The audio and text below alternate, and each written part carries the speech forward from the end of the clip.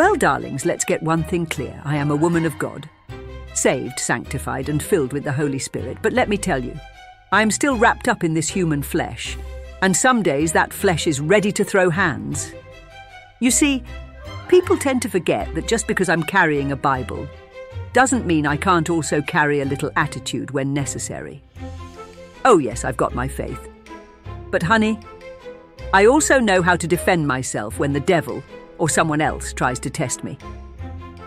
Now, I usually walk with grace and kindness, quoting Proverbs 31 like it's my personal motto. But honey, if you push me too far, I'm going to flip the script real quick. Because let's be honest, even the Lord himself flipped a few tables in the temple when things got out of hand. Matthew 21:12, in case you need the reference.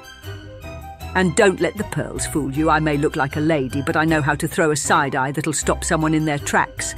I'm just saying, some of these people out here think they can test me because I'm saved. But I've got a bit of spice left in me, and I'm not afraid to use it.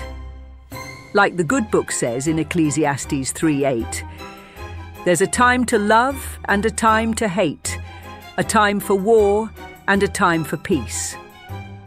Well, let's just say I know which time it is when someone's acting like a fool in my presence.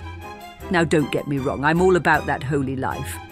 But there's a point where my spirit says, that's enough grace, darling. It's time to draw a line in the sand.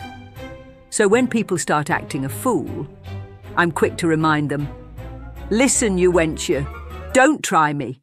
You better try Jesus. Girl, I can love you and check you at the same time. Some might say I'm a little too fiery for a church woman, but honey, I call it balance. God made me strong and sassy for a reason. After all, even Proverbs 31 says, she is clothed with strength and dignity, and she laughs without fear of the future. And honey, I am clothed in both strength and a bit of shade. Because let's be honest, sometimes people need to be reminded not to push a holy woman too far. So yes, I'm saved.